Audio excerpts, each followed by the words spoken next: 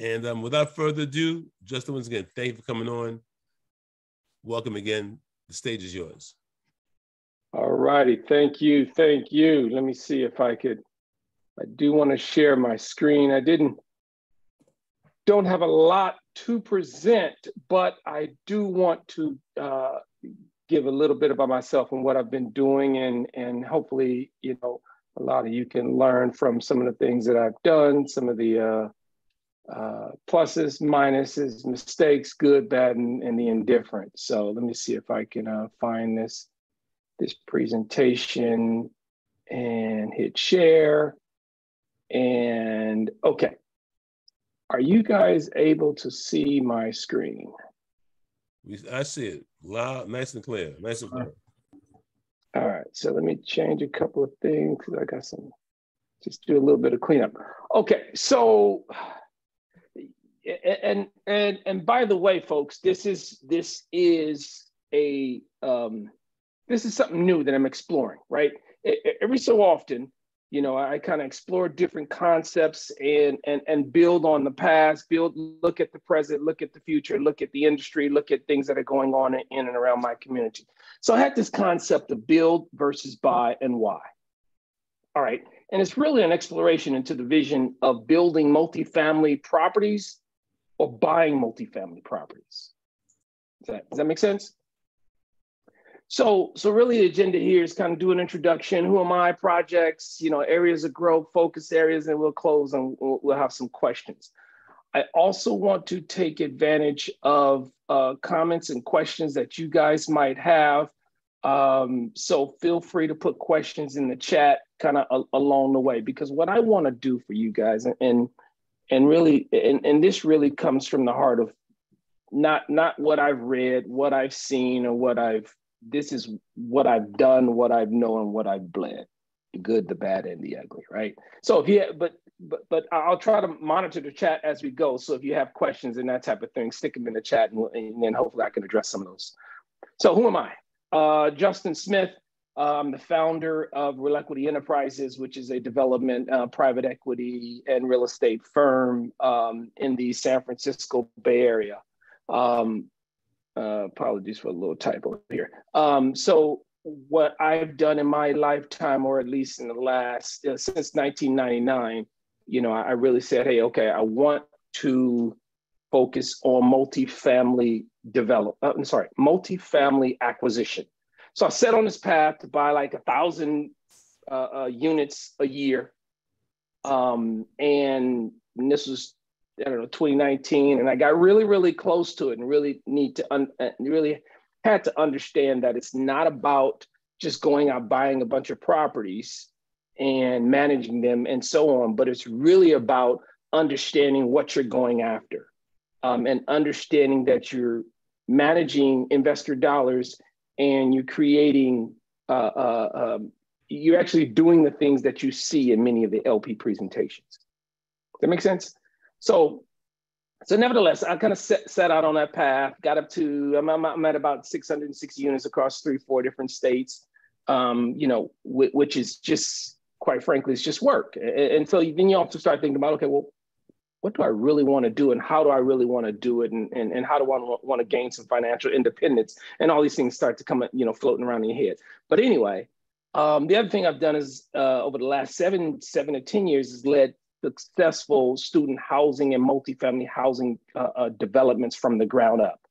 Some have been on-campus P3s where you partner with the university and you work a deal with the university, and others have been off-campus deals where you go and you find 7 to 10 acres or 2 to 3 acres, or heck, in Colorado, 5 houses, you tear them down and you put up 70 units. So did a few of those in places like UC Berkeley, Boise State, Colorado State, Sacramento State, and so on, leading those developments from dirt, what I call dirt to keys, having built over 1,400 units of student housing and multifamily housing, which equates to about 3,200 beds. And I say both because in the eyes of H.A.R.D, it might be multifamily. In the eyes of private developers, it might be purpose-built student housing.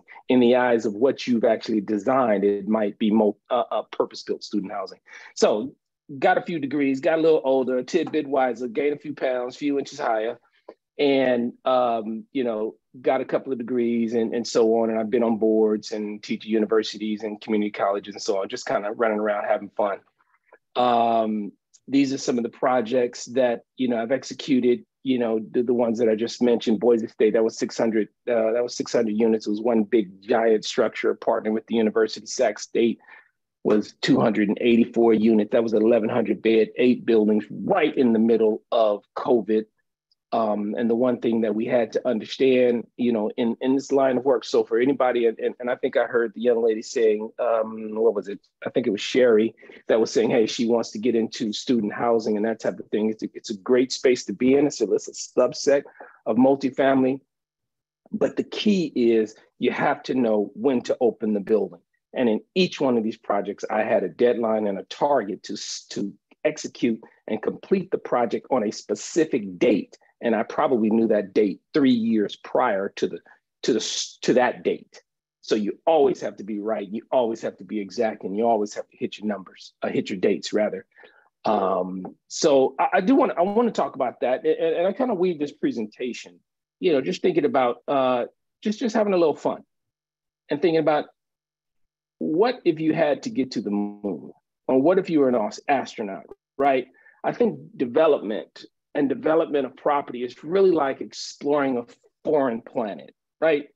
And so just imagine for you, if you will, if any of us had to get on a rocket and go to the moon, right?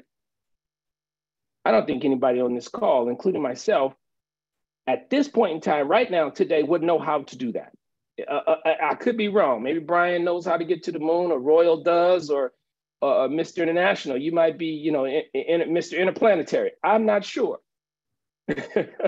but I'm just going to go out on a limb here and say, hey, we don't know how to do that, right? And so at the same time, we may not know how to build and develop properties. Like, we might have the benefit of my esteemed colleague Yannick on here, who's gone out and done a few deals and going to do a whole lot more and will eventually take over Baltimore and be a namesake for out there, right? So, but I'm sure he can say, as well as I can also say that there are twists and turns and along the journey, right? I'm no astronaut, no scientist, but I can tell you, there's will be some new planets to explore, some successes, some failures, and in some cases you might never leave the ground. And you need to know, in some cases, whether to launch or not, right?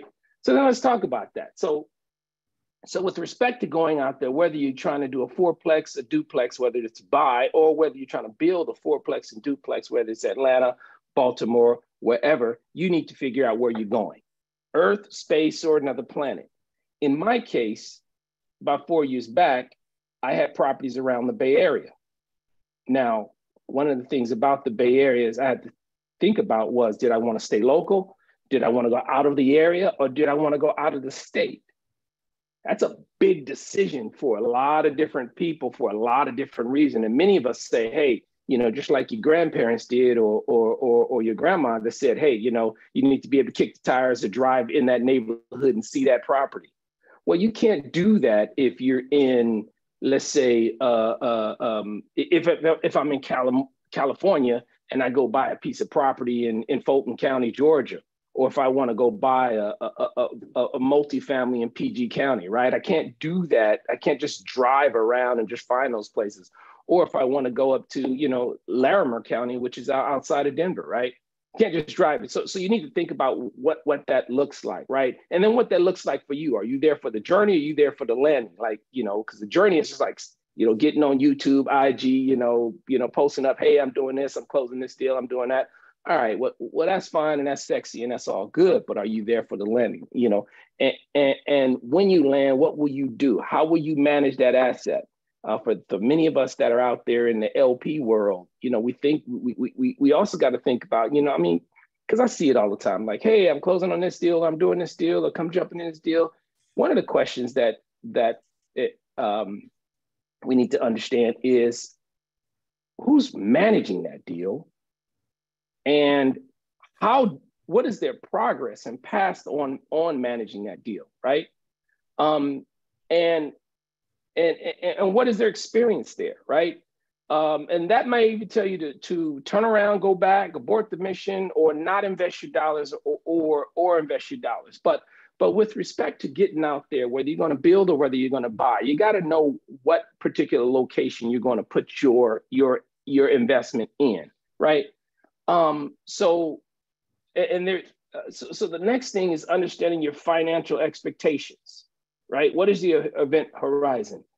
Do you want to, and I'll equate that to sort of what we've heard in the space of financial investing. Do you want a 3-year return? Do you want a 5-year return? What's your IRR? What's your yield on capital? Things like that, you know. And then the other quick question you got to ask yourself is this a good time to invest? You know, is this a good time to invest in real estate assets? You know, I had a big firm, one of the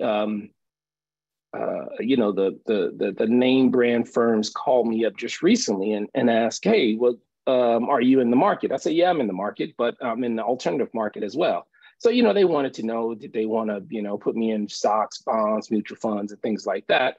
And I said, well, not at this point in time. I'm invested in alternate, you know, assets. Would you like to, you know, hey, big firm, you know, and you guys probably seen the big name firms that are out there. Hey, would you like to put some of your, you know, institutional dollars in some of the projects that I'm doing?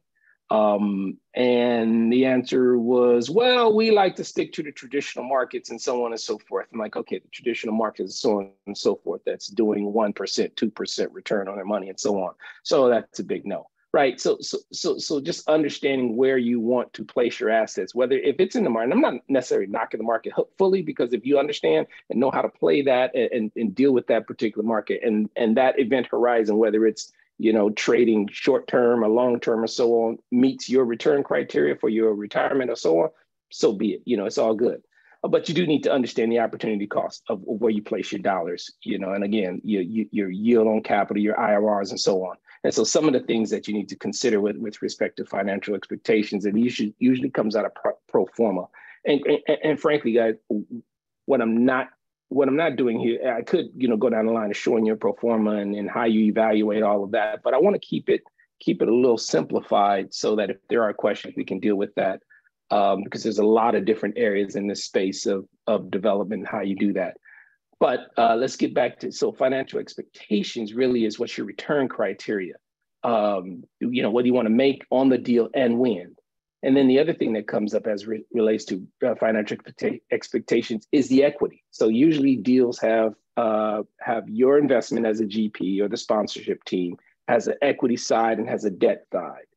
And on the equity side, it could be different types. It could be mezz debt. It could be friends and family.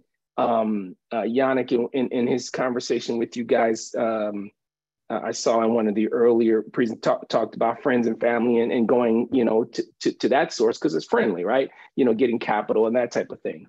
There could be, you know, debt structures that are involved, like, you know, whether you go through a broker or whether you go through any of the larger debt firms that actually wants to, you know, provide a, you know, an 80% LTC on your capital or whatever. And they might also come with net worth requirements, liquidity requirements, and capital requirements. So understanding debt structure and how that all plays into the financial projections of that particular opportunity. Let's see, Lawrence, are there any questions in the chat? I want to pause for a brief moment to see if there's anything out there. Let's see. No, don't see anything. So, questions. Okay, so let me keep moving. Financial expectations. Sorry, this is sort of the next level is beyond financial expectations, but actually I want to change this to your landing expectations. You know, can you breathe on that planet? Kind of using the astronaut analogy, right? Are you allowed to do what you want to do there? Or better yet, what can you do there? And so what I'm referring to here is really sort of the lay of the land with respect to development. And there's a couple of key things, and I'm gonna go through a few of them. This might be a little dense, but I wanna go through some of them for you. There's understanding, let's say you have a plot of dirt, right? The question might come up, what do you want to do with that plot of dirt? Keep in mind that plot of dirt can also be like a single family home that has a major yard in the back, or a single family building with the full acreage to expand or tear it down and put up 5 or 10 units or so. So either way, whether you buy it or whether you build it, these considerations will come up. One of which is the general plan zoning. What is that? How is that particular property? How is that area zoned? Usually get that information from the city and county planning department. You will usually find that information, right? So that's a good source to really understand what can you do on that plot of land, right? And there may be a lot of rules around it. Also within that, you got to understand, there may be a survey that may be needed. And this is sort of some documentation, because there may be easements, there may be neighborhood rules, there may be overhead lines, there may be underground lines, there may be transit routes that are underneath you. Let's say if you're in a major urban setting, maybe there's, there could be, metro, BARTs, trains, and other things that might prohibit the type of things that you can do with that property. So you go in and say, oh, well, that's a cheap piece of land. But hold on a sec, you got to see if there's any zoning or rule-based overlays over that piece of property, which is why it might have been vacant for a long period of time. So that's one. So number 2, or B, I think is really a market study. And that can come from a consultant, that can come from your own experience, that can come from property managers, it can come from websites, Crexy, LoopNet, and things like that, where you evaluate, what does the market look like? Should I go here? Should I build that, right? And these are all sort of, if I step back a minute, these are all the stages of development consideration, right? And so following this pathway is something I do on a daily basis. I do with my clients, I've done on various projects, but really following a pathway to get you to a decision. And at each point along that pathway, you can, determine whether you want to buy it or sell it, or buy it at all, or go to the next stage, right? So that being said, experience, I'm missing some words in here, but nevertheless, I think you guys get where I'm going with that experience. There we go. Okay. Competition. Also looking at, one thing I like to do when I go in a particular area is look at, let's say I'm developing a multifamily property. One simple thing I like to do is just look up in the air and see how many cranes I see. So let's say you go to like, downtown Denver.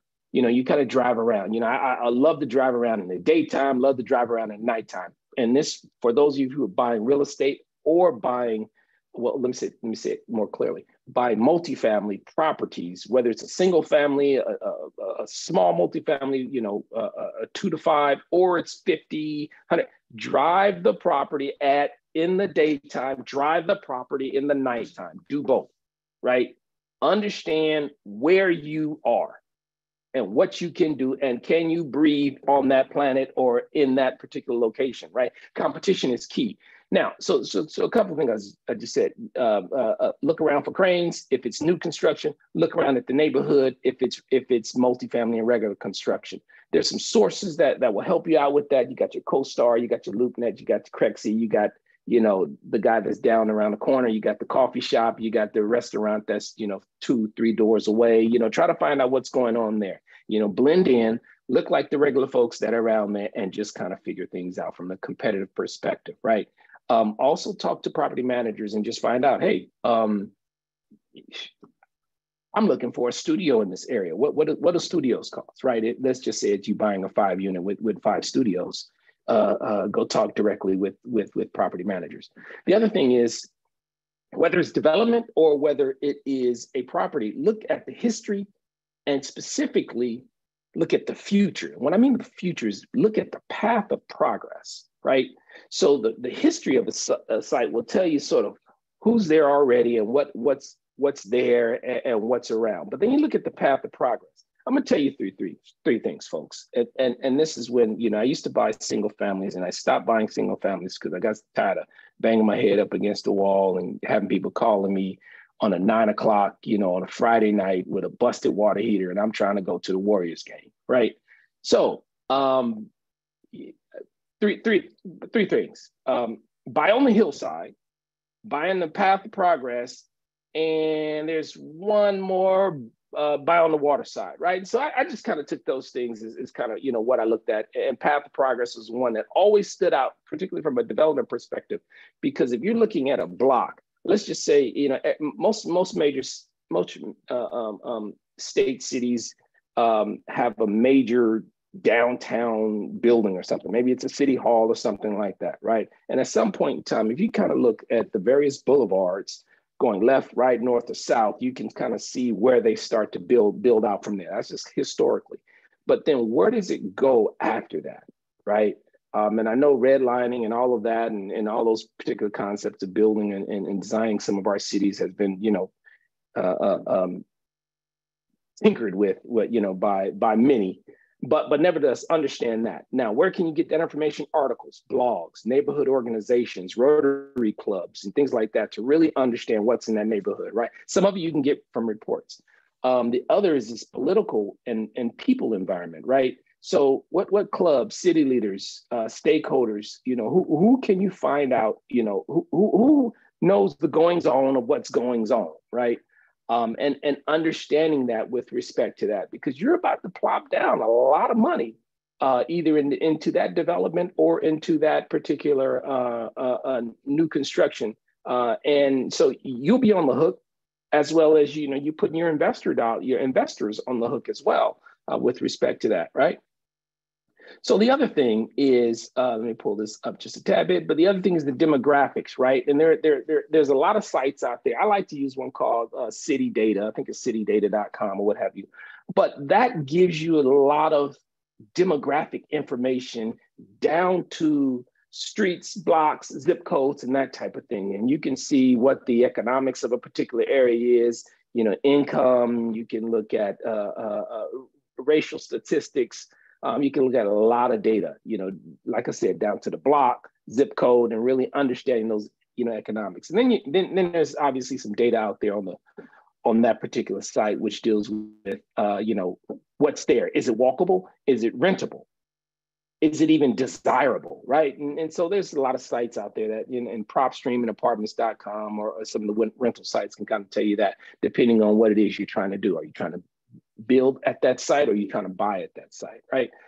So hopefully that gives you guys a good idea. Some of the thought processes. Okay, well, where do we want to land? And then, and by the way, in the development world, this could cost you 6 months and $600,000, but you get to a decision where, that's how this works. That's how this works. You go a couple of other stages, and it could take you to $1 million, and then you still may make a no-go decision. So then, really, the next level is really creating the shuttle, right? Or creating the spaceship. Like, where do you want to do your deals?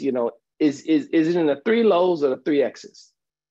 Now, many of you talk about, and many of us have heard, the 3 lows, location, location, location.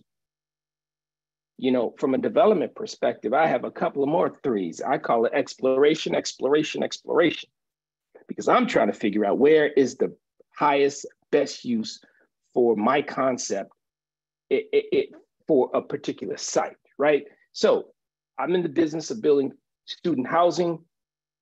The bigger, the better. 100 units, 200 units, 300 units, 500 units.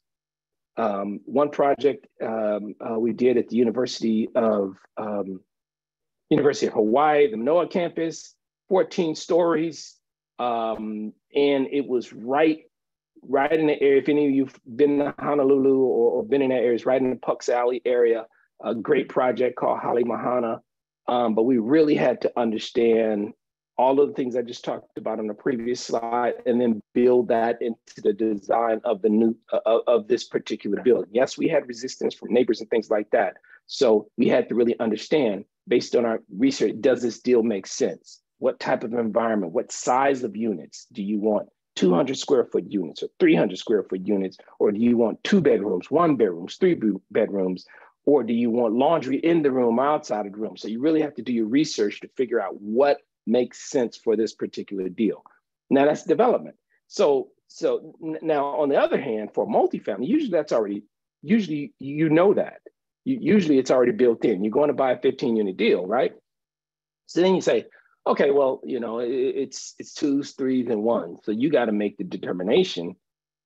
Is this a value add play? Is this a management play? Or is this a turnover play? Value add, very simply, and some of you might know this already, but value add is where you take the property and you do some improvements and you increase the value through raising rents or other type of improvements, right? A management play or management add is where you know that the owners of the property is managing it in a way that you can improve upon it, right? And that might be, if you put your hat on in terms of seeking out deals, that might be deals that you don't get from a broker, and you might do your own sourcing of deals. So like PropStream, where you go into a particular area and pull up all the properties that are of this size, that are in this zip code or in this particular area, and I want to source that and see if those folks want to sell, right? So you got your value add play, you got your management play, and then in some case you just have a situation where it's just it's a buy and it's a Class A property and has very good bones, it's a decent property, and you just want to buy it and take advantage of the appreciation from that, right? So B, what structure do you want to build? So you got to think about that from a development perspective. Is it garden style? Is it high rise? Is it single family? Is it medium rise? And some of these type of considerations, again, leaning back on your understanding of that particular market should dictate and determine what type of density or what type of size you're going to do, right? Environmental factors, right? Wind, seismic, ground, adjacencies, traffic, transportation, all of these particular things come into play with respect to how you want to build and how you want to develop that particular structure. And quite frankly, any one of these points can be taken into like a whole 2-hour session, which deals with these points. But I want to keep it sort of high level. And I want to keep it, at a point where you guys kind of understand that, hey, there's a lot going on out there. And again, for multifamily, a lot of this stuff is taken care of for you because, the property's been there. If it's a class, like you guys know, there's a Class A, B, and C properties, right? The Class A was built, 3 to 5 years ago. Class B, probably, 5, it's more like 7 to maybe 10, 15 years ago. And your Class C is like all the old stuff built like from 1970 or so to like now. So that might be anywhere from 20 to 30 years old. And your Class D is usually, really, really beat up. That might have some environmental issues, that might have some property issues and so on. But nevertheless, those are things that are already, so some of these factors here may not be as relevant with respect to, buying a multifamily property. Make sense? So then getting back to, okay, well, what type of building type is it, right? Is it type 1, concrete and steel? And is that what I'm building? Or is it type 4, mass timber, CLT? There are there's a 2 and 3. I just can't remember off the top of my head, but these are the 3s that I deal with most often from a design and development perspective, right? And then there's a type 5 wood frame construction. Now, the interesting piece of this, which I really enjoy, is from a building perspective. Environmental and sustainable concerns are really starting to come into play. Like there are certain municipalities that will not allow you to even bring gas to an area. Like new buildings now in certain cities. I think let's see, what was the name of it? I want to say it would be the San Jose or another city right here in the Bay Area. But they basically said any new building needs to be all electric, right? So, the good old fashioned, gas stove where you hear the ticking, you turn it on and your flame comes on. No, cannot happen. And that will start to grow in popularity, right? So you need to understand those things with respect to that. And then that also might dictate, what natural resources are available on that site. And do you put PV, to offset some of the energy use, since it's going to be all electric and all of that, right? So those are some of the considerations. And I also like this idea of mass timber and CLT from the perspective that it's a new technology. It's a fast technology, and it's very environmental. Where they take, just like you have steel and concrete girders and beams and so on, you do all that from a mass timber perspective. And there's some conferences that I'm gonna start studying, because I have a affordable housing project right here in the Bay Area that I'm embarking on, which will be using that mass timber structure. So very interested in kind of seeing, and it's new, like, the first, the tallest mass timber structure just broke ground last week in Oakland, California. And so this is we're on a very new frontier with respect to that. So look out for that. That's something I want to feature in some of the future things that I do.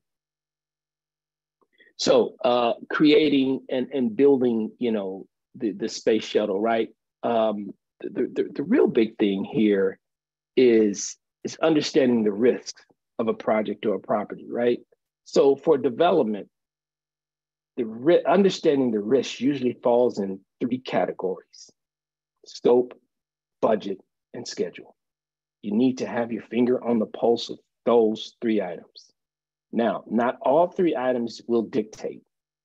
For example, in the student housing project, for example, the Sac State project that I did, we started that from a design perspective in let me think back to that. We started that design in 2018. But we knew back in 2018 that we had to hit 8, 27, 21. So we knew that the overriding factor was schedule. Now, budget is important and scope is important, but we knew that we had to hit 8, 27, 21 because we need to meet the fall. So in development projects, usually there's an overriding factor. There's one particular area that carries the most weight, right? And you have to sort of align your project, accordingly. In multifamily projects, there's a lot of different factors. So my thoughts based on the ones that I'm dealing with is risk, asset, and capital. Now you can kind of arrange that back and forth, but risk is really, what's the risk? Should I even do this deal? Who should I do this deal with? Who are my partners? Who am I, what am I, really understand, where is this project? What's the competitive environment? What's the returns that I can get from it? What are the rents like? Can I raise rents? What is the neighborhood like? Is it declining neighborhood? Is it upcoming neighborhood? Is it class A, B, or C, right? And then the asset itself really rolls into that, because the asset is answering all of those questions. I have a risk. I need to answer it with the asset. Hopefully the asset comes up with good answers. And then and then this might be on the front side of, where am I going to get the money to do this deal? What do they call it? OPM, or other people's money, right? Well, you need to also put your own money in it, because some investors might ask you that question. Hey, how much money you got in the deal? Like, you going around saying, hey, you want all these LPs, 100K, 50K, this and that. But, and for those of you who are on the other side of the table, you should ask that question. How much you got in the deal, sir, ma'am? How much you guys put in the deal? I just heard your presentation. It was great. You guys are getting, these fees and that and this and that. Okay, well, what about the capital? What does the capital structure look like? What does the capital returns look like? Ask those hard questions, right? If you're on the LP side, or if you're considering investing in a deal. But nevertheless, I think from a multifamily perspective, risk, asset, and capital are the key pieces that you really have to understand. You really have to control, or know that someone on your GP team is controlling those specific areas of the deal. Now you can expand that even further. You know, there's banking relationships that someone needs to manage. There's property manager relationships that somebody needs to manage. There's the financial responsibility that needs to be managed. There's the tenants, you know, because hey, at the beginning, end, and start of the day and middle of the day, it's your tenants that need to be happy. So how are you taking care of your tenants in those particular projects? How are you building community, right? And so if you think about it from that particular level, I am building community. I'm buying communities and I'm making communities better. Now, if you kind of think about it from that turns this whole adage of us kind of saying, oh, we want mailbox money with this. No. Let's stop. You know, how are you making communities better? You know, I like to live off of, you know, 3 C's: community, cash flow, and collaboration. Because without those 3, I really can't do the things that I'm trying to do, right? If Lawrence says, hey, you know, I heard you want to do something in Atlanta or North Carolina, we should talk, right? What he's talking about really is collaboration. What he's saying is, hey, look, we need to talk about how we can collaborate to make some things happen, to create some cash flow. So you and he collaborate on a deal or talk about a deal, you bring in some cash flow. Well, you create cash flow to, you know, with that particular deal. But you're not going to get either one of those without building that community. So you got to think about that base, because that's where your money's coming from, right? And if folks are not happy, guess what? You're going to see it in your occupancy and your vacancy numbers. It's going to be a direct reflection of that. So speaking of that direct reflection, like whether it's a multifamily deal, and for my development deals, usually I get to this point and I turn over the keys, you know, or sell the deal, right? Turn over the keys to the operation team. If I'm partnering with the group that is developing the property, you know, then they bring in the asset management group, or I bring in the property management group, or I flat out sell the deal, which is what I've done in most cases, where you just sell the deal, right? And you get put in, and that's sort of your venture developer category, right? Or if you're thinking about sort of that long-term appreciation and so on, you could stay in the deal and continue to ride along, and then at some point in time you can get your interest bought out, or you can sell out your interest.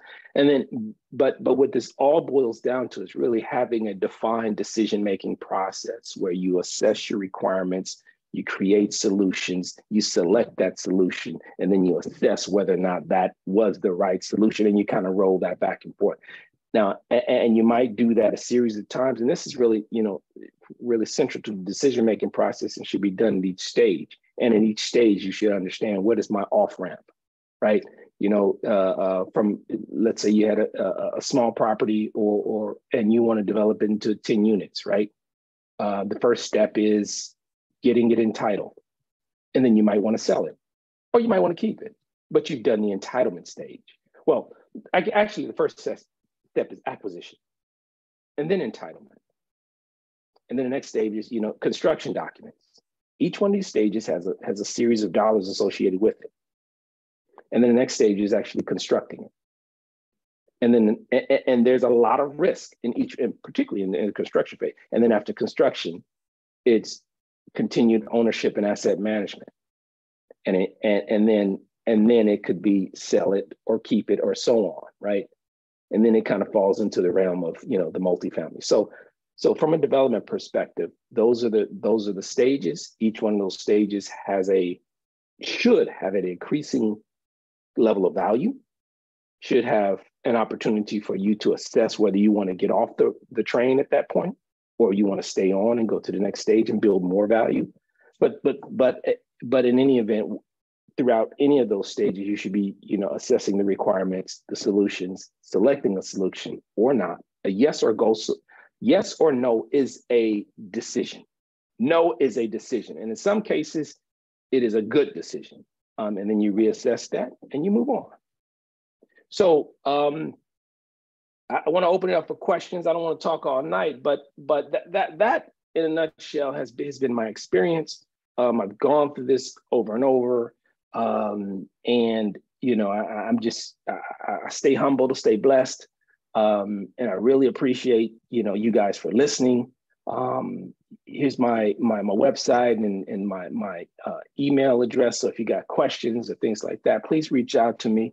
You know, what I'm interested in doing now, I'm still looking for, I like student housing. So, you know, one of the projects that I have right now is at an HBCU. One of the things that I found is that historically Black colleges and universities have been underserved with respect to capital, with respect to housing, and with respect to a lot of different needs. So I'd like to, you know, start one college at a time and sort of turn that around. I got one project that's on the drawing board that we're looking at, and we're raising capital and doing some things to make that deal the right type of deal. Given the current climate of interest rates and things like that, you know, we've really had to muscle through that. You know, quite frankly, you know, the larger universities that you're all familiar with, you know, developing at those sites are typically easier, are typically quicker to capital, you know, because quicker to attract capital with the 15,000 and 20,000 student universities. When you start talking about the 10,000 student or the 7,000 student, you know, universities, you know, investment, whether it's capital or debt, I'm sorry, whether it's equity or debt, is a little bit harder to attract. Then you throw on the layers of neighborhood, community, you know, and the social ills that we know as America in terms of racism and so on. That makes it a really mixed bag. But nevertheless, you know, we still rise, we still get up, and we still go after it. And that's what I'm going for. So again, I want to open it up to questions. Whether it's, you know, buying multifamily or whether it's, you know, building a multifamily, want to be a resource to you. Thank you, Justin, for a great presentation. Can you please stop sharing the screen? Yep. There you go. Done. Thank you. So I have a question for you, because this what you just spoke about, what you just presented, right? This can go for small multifamily, residential multifamily. Yes. Or multifamily. Yep. So it's the same process no matter what. And by purchasing it, entitling, getting all your ducks lined up for the land use and everything else. Yep. Okay. No, you're exactly right. And that's why I try to speak on that continuum. And I'll say it again. You know, acquisition, entitlements, design, development, construction, operations, and asset management is really the continuum and the life cycle of any building. You know, for us as multifamily investors, we're typically jumping in at the asset management or the operational phase and not seeing all of the work before it, which is why things kind of cost so much, or which is why certain things happen, or, you know, or whatever the case might be. But you're right.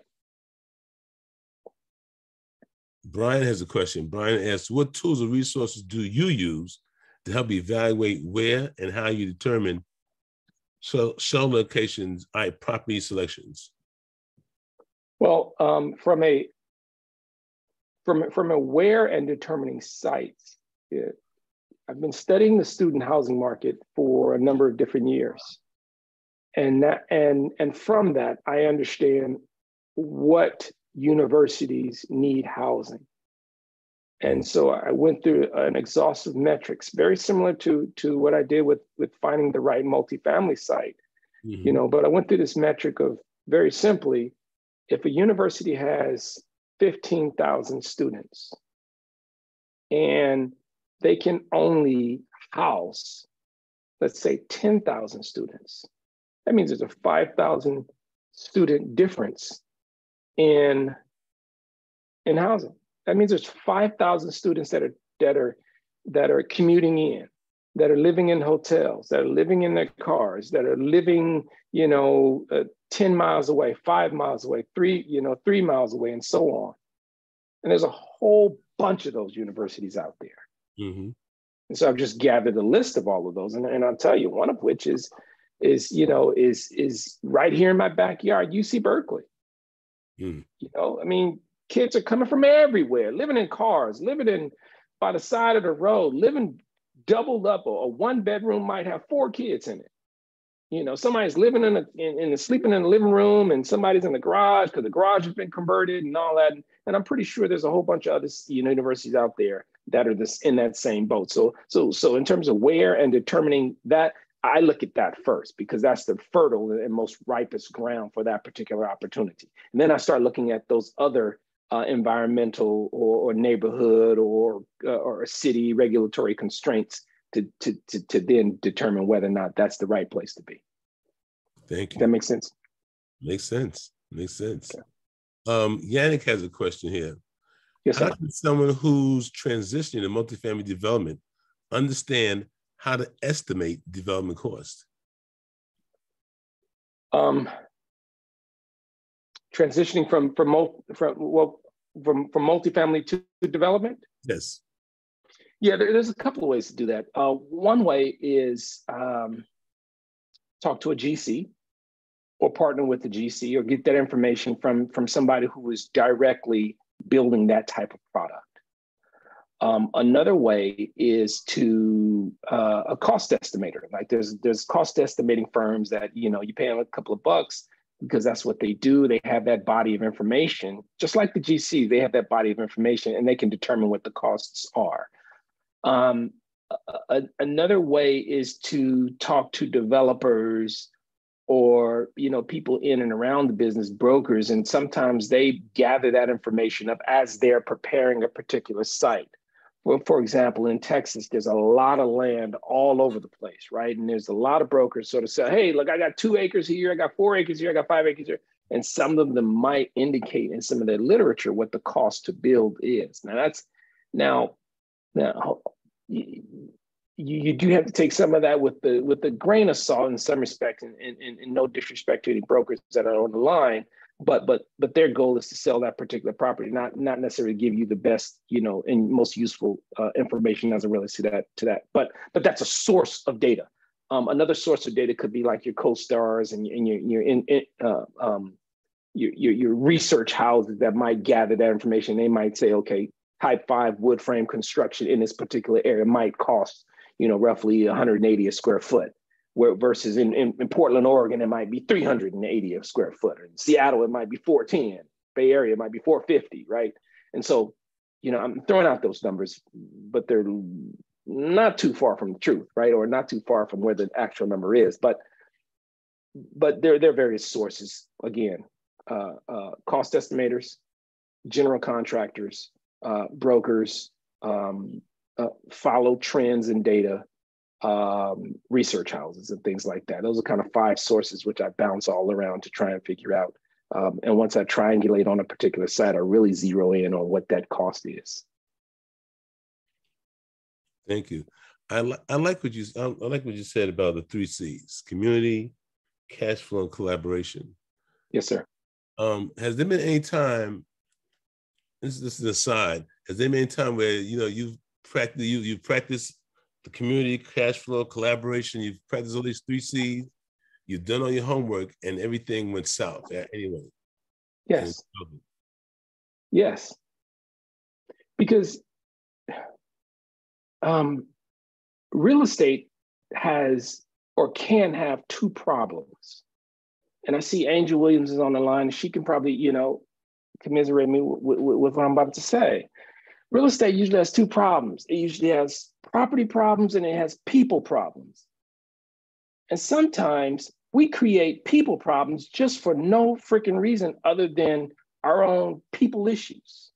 Mm-hmm. And so from the 3C perspective, you could have found the right opportunity, found the right deal. It has the right IRRs and the right returns. And then the people jump into it and you get somebody in that particular deal on the GP side that don't want to hold up their side of the bargain, that are not trustworthy, that are not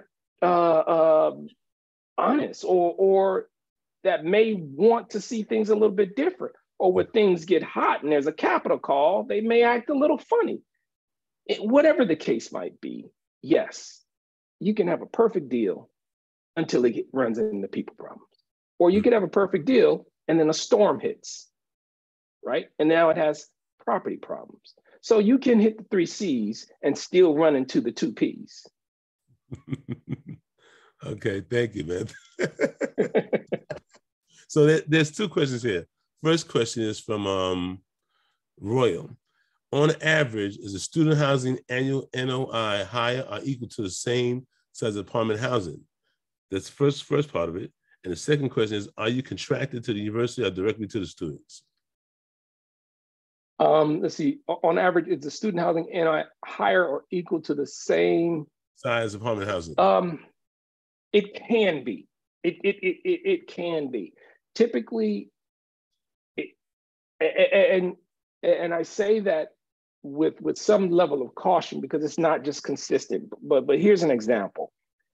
If I have a 3-bedroom house in, I don't know, some city, right? Atlanta. Let's just use Atlanta, right? A 3-bedroom house in I'm gonna use Houston. So a 3-bedroom house in Houston you might be able to rent it out for $2,000, right? So you got 3 bedrooms, $2,000, boom, that's what you're gonna get. Now, let's just say that 3-bedroom was near a university and you want to rent out those 3 bedrooms at, I don't know, $800 a piece, right? Mm-hmm. So the rent there is what, $2,400? Did I do my math right? So you should be able to get better rents because you're renting it by the bed. So you may be able to afford a better NOI because of that fact. And that's why people like student housing. And that's why you see properties, single family houses, it could be a 2-bedroom, cut up 4 different ways and 5 different ways, jamming all these students in there because they can only get $1,200 if they rent out the house. But if they have 5 students in there, they can get $2,500 because students generally don't really care about where they live. I mean, they do to a certain extent, but look, they just there to study, party, and go to school. So that single family house, you know, that you're selling, that you're renting out for $2,000 can probably go for $2,400, or one that you cut up in all different goofy ways. And certain municipalities will frown upon that, by the way. But nevertheless, if you have space in place and you can make it happen, yes, you can increase the NOI. The other part of that question was, you know, are you directly contracted with university or the students? It depends on what your relationship. If it's a P3 relationship where I'm partnered with the university, that contractual relationship is university to the students. Now that's the one I like to have because I own the property. The university stuffs it with students. I operate it. I manage it. Students go to school. Boom, good operations, right? That's sort of your partnership. If it's off, and that's an on-campus deal, right? If it's off campus, where you have a 50-unit apartment across the street from campus, that's private, and you're directly, you're leased directly to the students. But 1 equals 3. And here's what I mean by that, because that lease is usually co-signed by the parents. So in multifamily, that 1 lease goes to that 1 household. In student housing, I got 3 people to go after if somebody don't pay their rent. Little Johnny, little Shirley, didn't pay their rent. Shirley, Johnny, pay up. Wah, wah, wah, wah. I can't, okay, where's your mama? 2. Wah, wah, where's your daddy? He gonna pay the rent because he wants you at school, not at his house. So 1 equals 3. So I got 3 people to go after in the event somebody's not paying their rent. Does that make sense? So from a student perspective, I like it a little bit better. I like going after 3 people before I have to go down to the courthouse. So there's another question here from Domicio. What has been the investor mix, and typically how do you finance your projects? Financing projects is a mixed bag. It could be traditional where you bring in, and I've done a number of types. I've done the syndications where you post the syndication, or you do a 506 what is it, 506C deal where you kind of bring in investors. Done those type where you have GP and LP, and you kind of have a nice little split in return and so on. Then there are other deals where your LP is one giant block, where that might be a pref equity firm or something like that, which has a large percentage of your property. Another way of doing deals, which I've done as well, is partnerships, like with REITs or institutional capitals, right? And that can be a good thing, because that particular capital source is usually large. They usually have all the money, and you're kind of, it's like you got a sugar mama, you're just rolling in the deal, right? I mean, but you have to make sure it happens. But you do have, larger resources in a REIT, or larger resources in a family office, or a large firm that can help, put that deal together. And then I've done the deals where, it's coming all out of my pocket. I'm paying for engineers, paying for architects, paying for all these different things. And like I said, the ones I prefer is, OPM, obviously, but, OPM with my money, plus my experience, plus, smart people along the, smart people on your board, or smart people on your team, and so on and so forth, really does help. So I've done all three types of deals. Okay, there's another question here from Sherry Brown Grosvenor. Mm-hmm. Is there a threshold of the number of units that one should invest in with student housing, or do the numbers just need to work? Let the numbers talk to you. The numbers need to work. And whatever you're comfortable, with is sort of secondary, like number of units and that type of thing. If depending on where you are, the number of units and the amount you invest could be analogous. I mean, it could be the same, right? But really, whether you're putting $50,000 in a deal at Kansas State, which might be less in value than $50,000 in a deal at Texas A&M, which might be larger, more in value, the return might be the same. So it's really important to stay disciplined, do and run the numbers for them to work for you. Mm. I think that's really important. You have to be disciplined in this business, right? Because you can easily lose your money, or you can easily, have to push off some, that cash, that mailbox money might be the next quarter or the next quarter, so on. But you do have to be disciplined and understand, how the deal is going to be managed, how the money will be cycled through the deal, who's getting fees, and so on. So try to be as disciplined as possible with respect to the returns and the financial outcome of any opportunity. See, we got a long one. Yes, How would you model the exit? How would you model the exit in a tier 3 student housing market? Let's see. Okay, you're looking to lock up a market rate, conversion from 100 to 366. Okay, so you're adding 200 units. Master lease. Okay, that's nice. That's music to my ears. The master lease piece. As they become available, wondering how would that play into the exit? 10 BIP expansion. Would you do something more conservative, consider long-term master lease? Will be on the deal. There's a lot there. The first piece, and I don't know if everyone understands master lease, but master lease is a situation, like I said, where you own the property and the university, you get a lease with the university to basically rent it. Instead of going room by room by room, you got 366 units and you're renting the whole 366 to the university off top, right? That's a master lease. Now, getting from 166 to 366, there must be some, I know there's no, magic formula in there. So you must be either building or expanding, because you can't cut the building up that much. Well, you went from units to beds. We're just adding beds. We're just adding beds.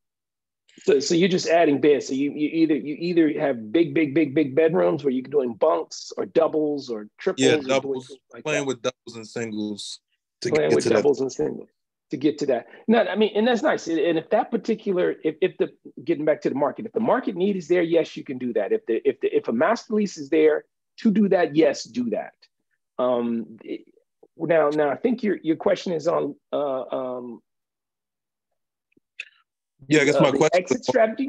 The exit is, obviously tier 3 student housing markets, like you mentioned, are a little, a little bit more risky from the enrollment perspective that you mentioned, a 10,000 versus a 20 or 30 or some of those, tier 1 markets.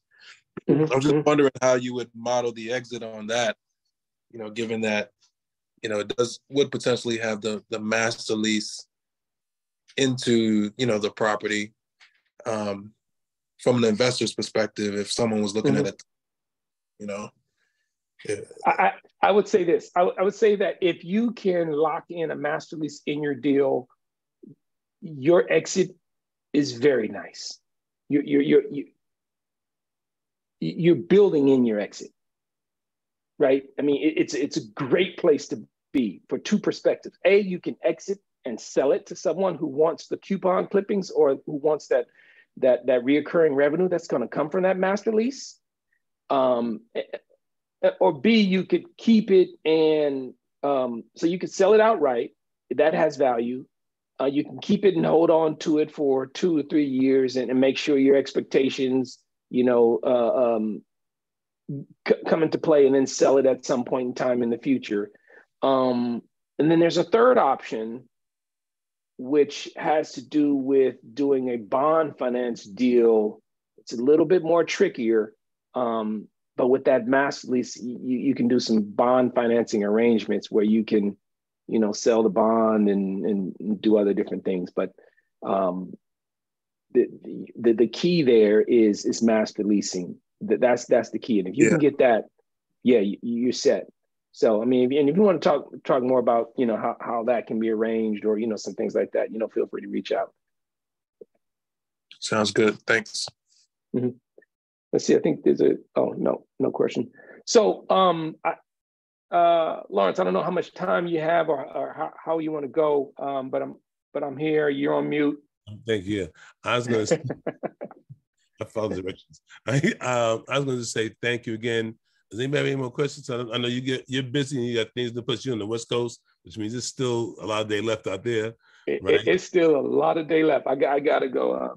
I'm teaching at a college here in San Francisco, so I got a class tonight. May I say, please take yourselves off. Turn your cameras on, please. Put the video on so I can take a quick picture of everybody, please. If you're available, everybody should be available, unless you're driving. Anybody else? Thank you, sir. Anybody else? Yannick, Tiffany, Sherry, Nancy. Okay, that must mean no. So on the count of 3, 1, 2, 3. One more time again. 1, 2, 3. Thank you, Sherry. Very good. Thank you very much. And once again, I see there's.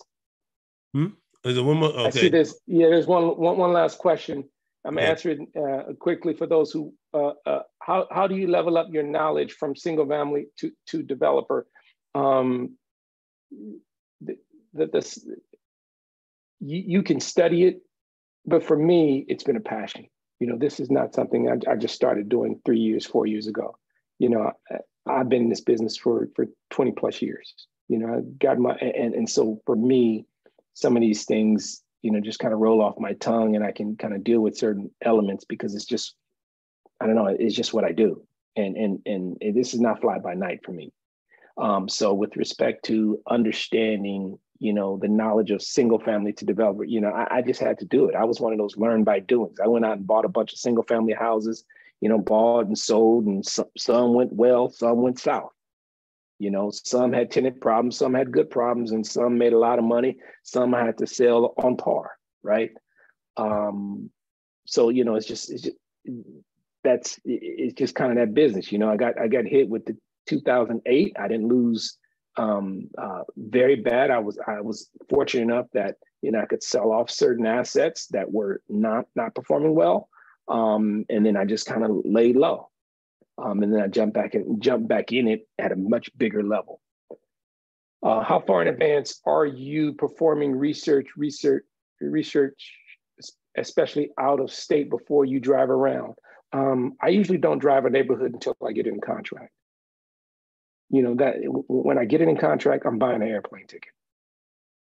And that's just kind of my rules. But before that, if I have a knowledge of the area, you know, if I'm collaborating with asset managers, property managers in the area, if I've called on it, I've Googled it, I've done the research, I know I've triangulated where the property is, I've done all this research, I might understand, you know, if it's in a particular area that I'm unfamiliar with, I find somebody, a LP, a GP. That's why it's good to have friends all over the place that you know that can help you with understanding that particular area. But as soon as I get in contract, I'm going to see it. I gotta kick the tires, you know, knock on doors. Not sooner than that, because, you know, you usually, you know, that's an expense, right? You know, you want to manage your expenses as well, because you'd be getting on a whole lot of planes for a whole lot of dud deals if you don't have some level of discipline or some level of approach that would make sense for you. Now, if you want to go drive, and, you know, if you're in Texas and you live in, you know, let's say Austin or whatever, you know, you're kind of in this, I don't want to say center of the state, but you can kind of get to all these different places, which is good. But I'm in California, you know, so I got to get on a plane anyway, whether it's Phoenix, Arizona, whether it's Des Moines, Iowa, or Columbus, Ohio, or Reno, Nevada. Anyway to go, I got to get to a plane. So. Well, I'm going to say, Justin, thank you again for coming on. I know you had to run. God bless. And once again, I want to thank everybody for coming on tonight, and being a attendee here at Financial Independence to Small Multifamily Investing.